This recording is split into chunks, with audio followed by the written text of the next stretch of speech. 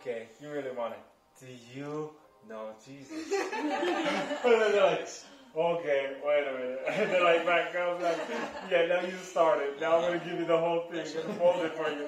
And that's what happened. I'm like, Lord, can I just go to the gym and not, like, just be like, oh, just working out. Yes, enjoying your presence in the middle of the gym. I call the Holy Spirit. Holy Spirit, just come and just minister. Do your amazing work in this gym so I don't have to. But he's like, no, you got to do something too. So it's just, it's awesome, man. Even at the gym, when people are like, some people, well, man, my back is really bothering me.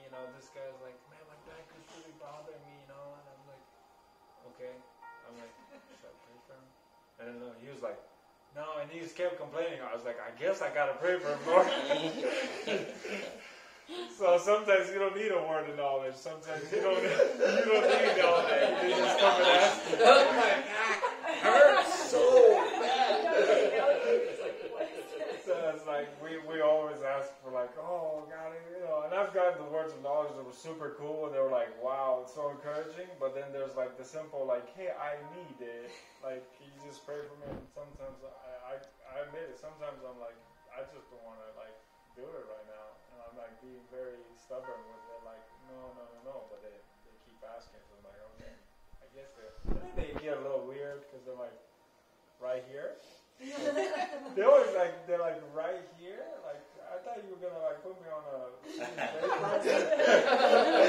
and don't make it weird in the gym. Like, you laying your hands on me, or grab your pinky, or whatever. You want the true change? I got it right now for you. Yeah, so it's cool. It's cool.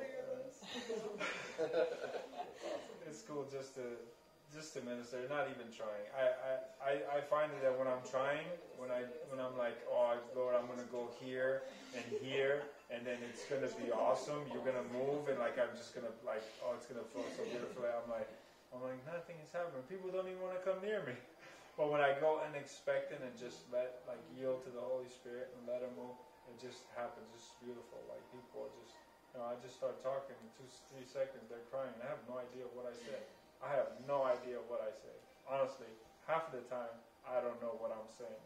But I know it's good because it's touching their heart and God is moving. And I don't fill myself with anything else but His Word and His Spirit. I don't have anything else to give, Like when I talk to people, it's about 10 seconds or 30 seconds, and I'm really trying hard after that. I'm really trying hard to stay in conversation about whatever. Because it's just like, man, you gotta know Jesus. If you know Him, if you experience Him, you have everything. He is everything. Like, some of the stubborn people that like went, I know there's some in this room that went and tried it everywhere else, and it was like, nothing fulfilling you, nothing giving you. It's just Jesus. He is everything you want. So, I try to tell that to people in the right perspective. You guys already know Him, so you guys, it's not new to you guys, but to them, it's a beautiful arrangement that I get to do, a meeting arrangement, and they just get to meet Him, and they get life change, transformation. They get, even though sometimes it's just a seed planted there, even though sometimes it's like you get to minister. Some people I have in my life, some people I have that are with me, that I personally invest my time with, and do some counseling, and I see that it's not happening. Like, it's not like, oh my, how can you not? You were just weeping, and you were just like, yeah, and it's just like that.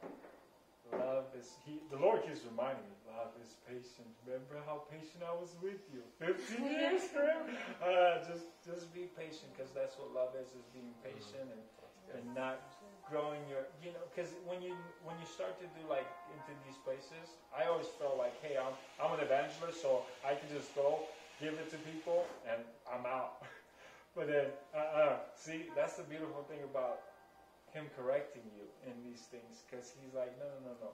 I want you to know how it is to walk with them, to counsel them, to give them guidance, and not get frustrated. If you want like my heart, if you want to be like my child and experience what I experienced and go through everything, you got to go through that same thing process with every single one.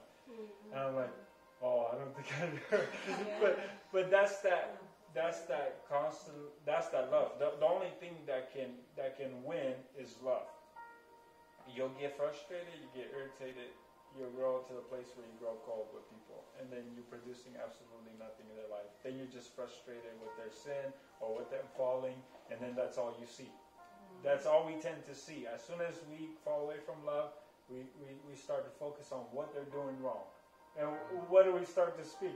Hey, could you straighten up already? Because you're doing wrong, right? So there's no patience, there's no nothing, you know. So it's a growing process for me to grow in the counseling and discipleship with people. Like I said, I never feel qualified for anything. And Paul says the same thing.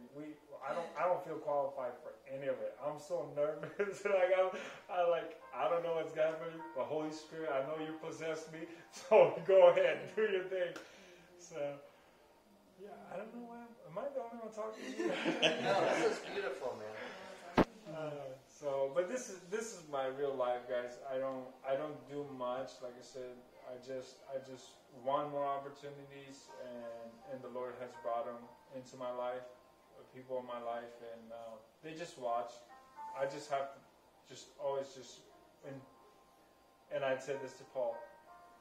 It went from like, oh, my calling as evangelist and preach the gospel, give people Jesus to every single person.